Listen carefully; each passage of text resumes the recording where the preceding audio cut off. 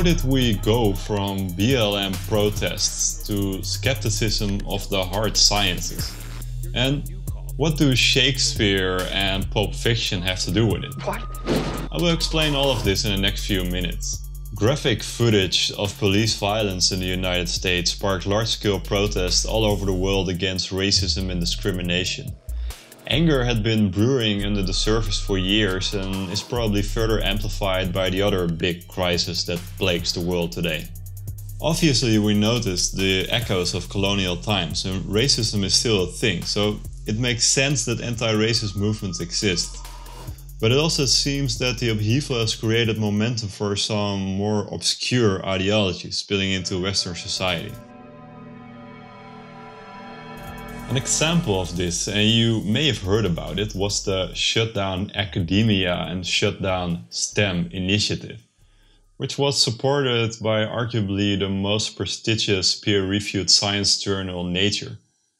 Nature issued a statement in which they claimed that the lack of racial diversity among scientists is evidence of racism in science and needs to be dealt with. Okay, that's reasonable. However, according to ShudownSTEM and some activists, the problem at hand is more fundamental. Not just are certain groups underrepresented in science, the science itself perpetuates systemic and institutional racism according to the activists. And no, I'm not talking about actual scientific racism, but it is suggested that fundamental scientific ideas such as Newton's laws of gravity or even fundamental math are permeated with colonial totalitarian principles. These ideas have been lingering in academia for some time. However, in a few decades they have gone from obscure theories to prominent in activist circles, and now in the wake of the protests into the mainstream. For example, the Decolonizing Light project investigates the reproduction of colonialism through physics, and the physics of light in particular.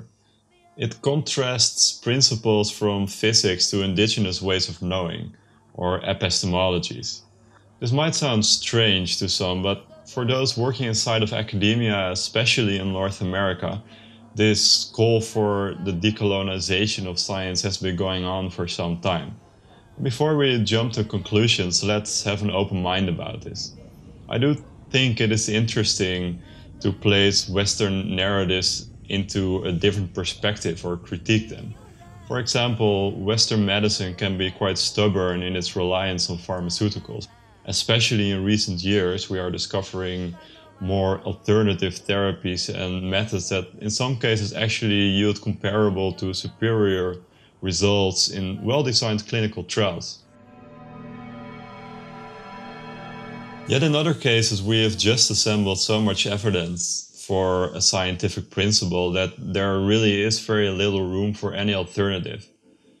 It almost seems that activists misunderstand that many fundamental laws of physics, such as Newton's laws, are not constructs.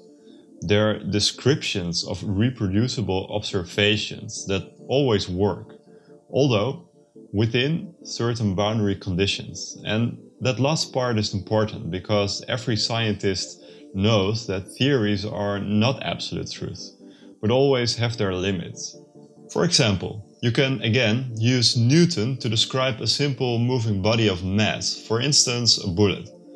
But it becomes inaccurate when the body approaches light speed, such as particles in a particle accelerator. This is where Einstein's special relativity is required to observe the observation accurately. That doesn't mean that you can dismiss Newton. It works perfectly if you satisfy the boundary conditions. Moreover, a lot of math and science was also observed in non-Western cultures such as Babylon and Egypt. They found similar fundamental principles, which shows the universality of fundamental science. Many scientific designs may not provide the same certainty as fundamental laws, but for the layman it's hard to see the difference. This allows one to sell the idea that all of science is just another perspective.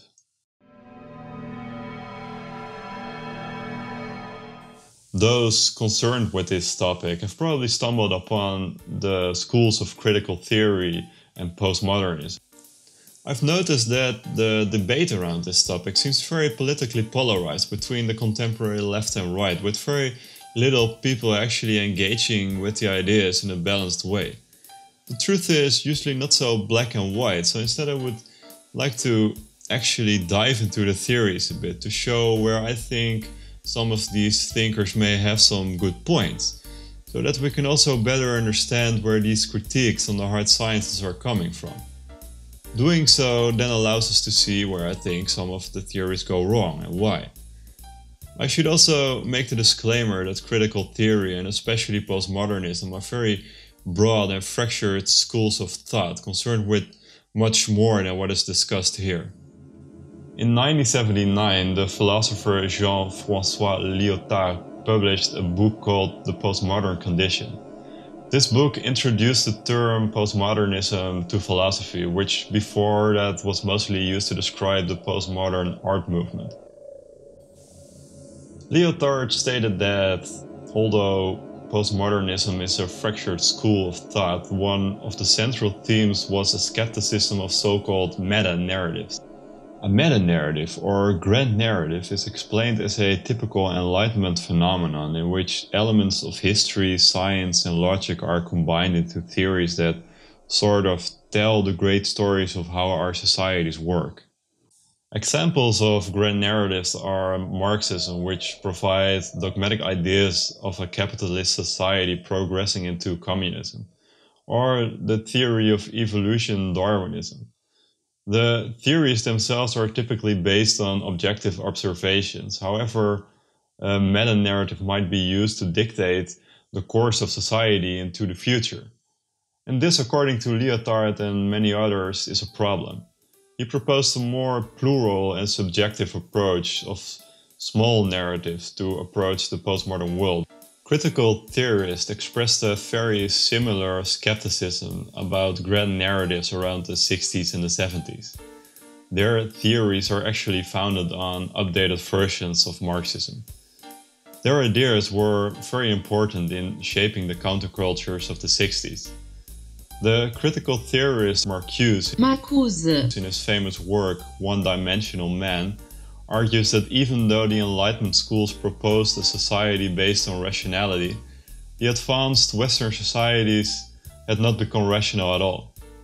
In fact, according to Marcuse, the idea of rationality and reason had turned into dogmas, eternal truths not to be questioned. These kinds of critiques made us take a second look on how we viewed things like sexual orientation or gender roles, which had indeed been quite dogmatic and totalitarian up till the 60s. Another obvious example of grand narratives that turned out very bad and dogmatic is social Darwinism and eugenics, which had served as a prelude to the advance of World War II. I think it is from this perspective that we can appreciate some of the skepticism for grand narratives. But Lyotard didn't stop there. He continues to also question fundamental science as grand narratives, and claims that the probabilistic nature of quantum mechanics shows the underlying subjective postmodern nature of reality.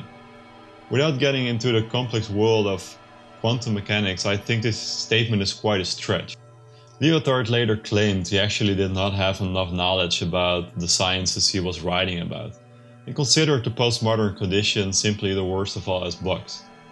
However, this didn't stop skepticism towards the hard sciences, as I showed at the beginning of this presentation. And although we've seen examples where critical theory might have a point, you cannot help but think they're going way too far. To understand this, we should ask how they arrive at such ideas in the first place. This is usually done with strands of theory, such as poststructuralism, which is very central to postmodernism. These theories are quite abstract, so I will take a bit of a leap from structuralism to poststructuralism, but I think it will explain the basic ideas. I will also give some more practical examples, so just hold on. Most of the 20th century theories known as semiotics maintain something like objects ranging from human text to human culture can be understood in forms of an underlying structure, modeled on systems such as language. And that, for example, the unconscious, like the psychologist Lacan argues, is ordered like a language as well, which in turn can be used to show that many of the things that we take for granted are constructs as well, such as culture, our nationality, and the stories on which those are based. However, post-structuralists argue that if you want to understand these constructs, you also have to look at the culture and history that produced the constructs in the first place. So the meaning is subjective, it depends on who you ask. This then also allows you to deconstruct virtually any meaning you take for granted. In practice, the post-structuralist might look at a piece of text from Western literature and try to derive the underlying cultural constructs by reading between the lines and trying to derive the so-called intertext. It is presumed that you can only understand the text, or film for that matter, if you already are familiar with certain other cultural concepts. For example, to play a video game or not to play a video game, that is the question. You immediately see the reference to Shakespeare, putting such an everyday question in juxtaposition to Hamlet contemplating suicide. It's probably meant to ridicule it in some way. But you can only understand it if you get the reference. So the meaning goes beyond what the text literally says, and someone with a different cultural background might actually derive a different meaning from the text. The movie Pulp Fiction, considered a postmodern film, is basically based on this model. It's full of references. Similarly, your favorite hipster coffee joint is also full of funny one-liners from 90s B-movies. Again, you can only understand it if you have the cultural reference. Thanks to information technology, we are bombarded with all kinds of symbols that refer to other things all the time. So it's easy to argue that we live in a very postmodern world in which meaning is increasingly hard to establish. Does she know she's an ad? But here's the problem. You might be able to argue that social Darwinism is a narrative partly produced by society. But for fundamental science that's highly reproducible and consistently makes technology function, this makes little sense. It's not a matter of perspective whether modern technology functions, it consistently does so. That doesn't mean that you cannot look at other perspectives, but it also doesn't mean that you can dismiss the established understanding as simply colonial.